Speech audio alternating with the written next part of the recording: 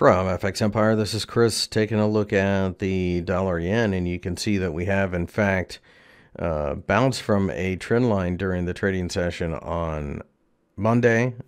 That is a good sign that perhaps the uptrend can continue, because despite what you're seeing here, we are in an uptrend over the last several months.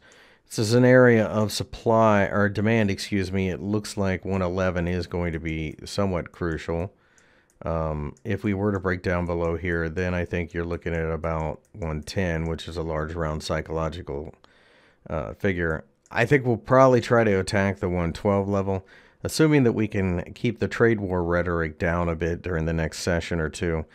We do have a chance for a recovery rally here.